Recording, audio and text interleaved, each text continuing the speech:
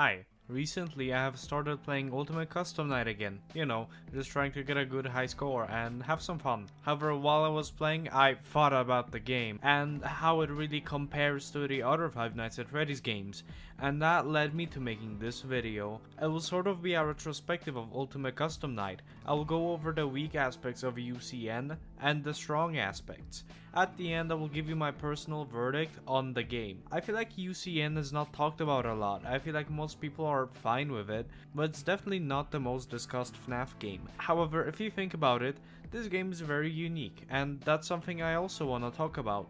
Like and subscribe, and let's start. The first thing I want to talk about is the gameplay, and by that I mean the office gameplay. I'll touch on the framework of the game, which is that it's one giant custom night later on. Ultimate Custom Night has a lot of characters, so I get that not each one of them can be complicated, just some can be. Oh, I appear in the door, or oh, I'm looking up now, shock me, or oh, put on the mask. There is a big variance in difficulty between the characters. I mean, balancing all of these would just be a nightmare. I don't mean this in a negative way. I think that this brings something new and unique to the gameplay of FNAF. Is it better than the older games? I don't think so. Characters like Toy Freddy and Foxy are much harder than, well, Nightmare and Toy Bonnie. I think that it makes the custom night more interesting. I mean, previous FNAF games didn't have like a giant variance in difficulty between the characters, and I appreciate UCN for trying something new, even if I think how the older games did it is still better. I think that it makes the custom night much more interesting. Like, if they dumbed down the other animatronics so that everything was more balanced, I don't think the strategies for the 50-20 mode would be that interesting. A lot of characters can be cheesed, like for example the vent animatronics. Just close the vent before going on the cameras, or just keep your camera here to stall the plush animatronics, so they cannot kill you. What I am trying to say is that I think that developing strategies and finding the cheeses in order to make the harder difficulties possible was really fun. I think that if you go into the Ultimate Custom Night knowing all of the strategies, you will have a worse experience. Experiencing and figuring out the game for yourself was really fun. The emphasis on some animatronics, because they are harder than others, makes for a more interesting experience. That's different from the older games that were more balanced. And I mean, how would Scott balance 50 animatronics? I mean, Toy Freddy is hated because of this game. UCN is the reason that every time I talk about Toy Freddy, I have something negative to say. The strategies for 50-20 mode are all really interesting. Also, yeah, this game is heavily RNG based, especially in certain 50-20 mode strategies.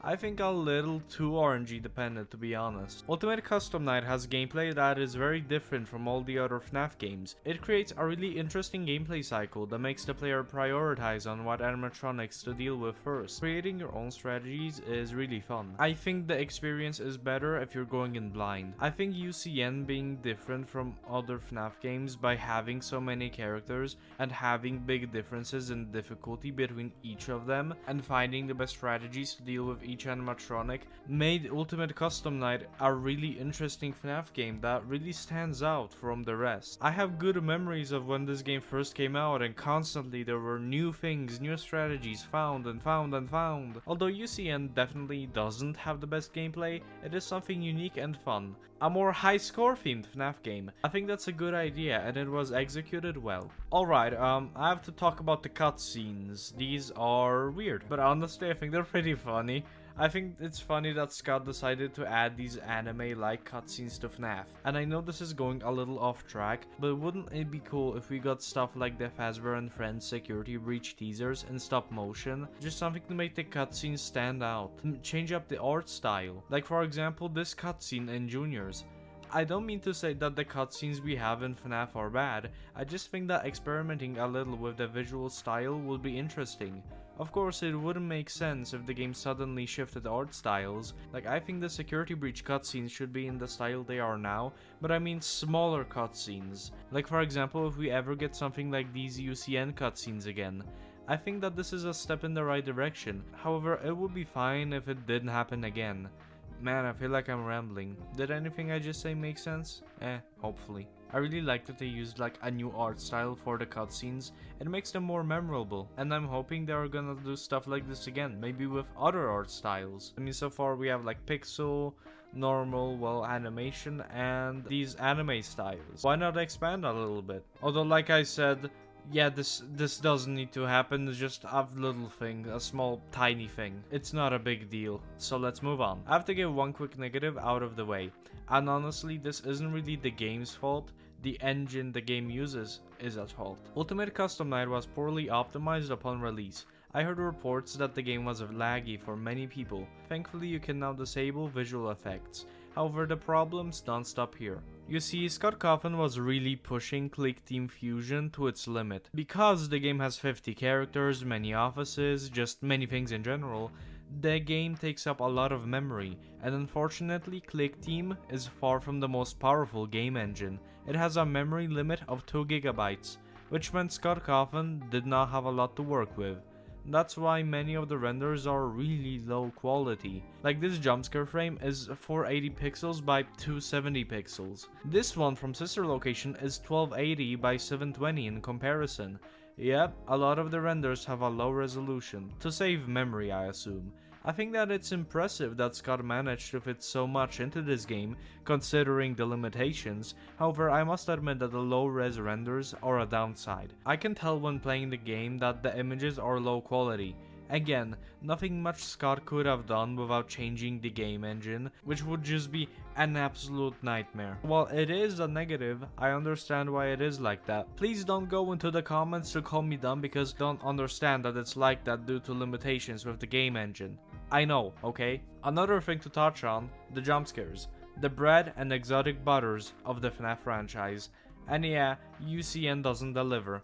I'll admit, UCN has some good and unique jump scares, like for example this Wither Chica one, Freddy, Foxy, Mangle. Don't get me wrong, these jump scares definitely aren't perfect. I don't think they're scary.